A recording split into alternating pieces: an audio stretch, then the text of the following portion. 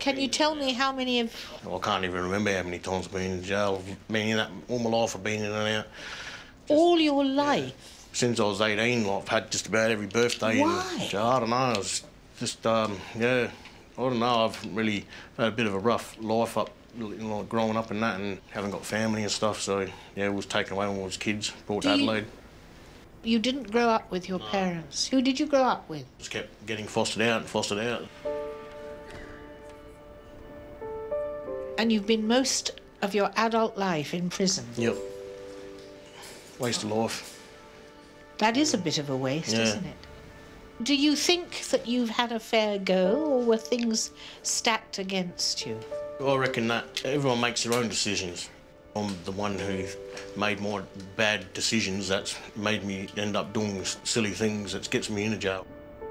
How were you selected to get into this program when you've been a recidivist for so many times? Well, I just said I just wanted a chance. Just give me a shot, and they gave it to me.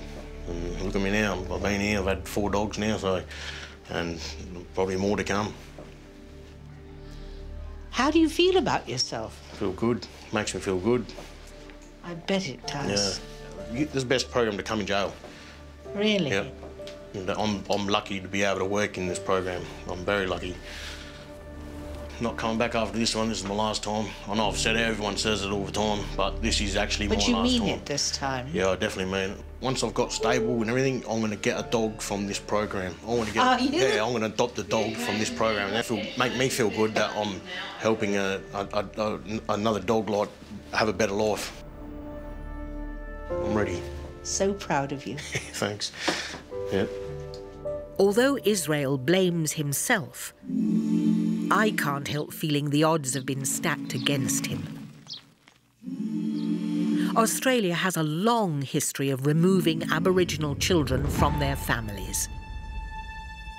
And today, they're nearly 10 times more likely to be taken into state care than non-Indigenous children. What's more, as adults, First Nations people are 7 times more likely to be charged with an offence and much more likely to be incarcerated. To me, that says the system is failing. The fair go shouldn't be a question. Is it for old? Is it for young? Is it for people in the country or people in the town? Or dependent on the colour of your skin. A fair go is a fair go for everybody. Or it isn't a fair go.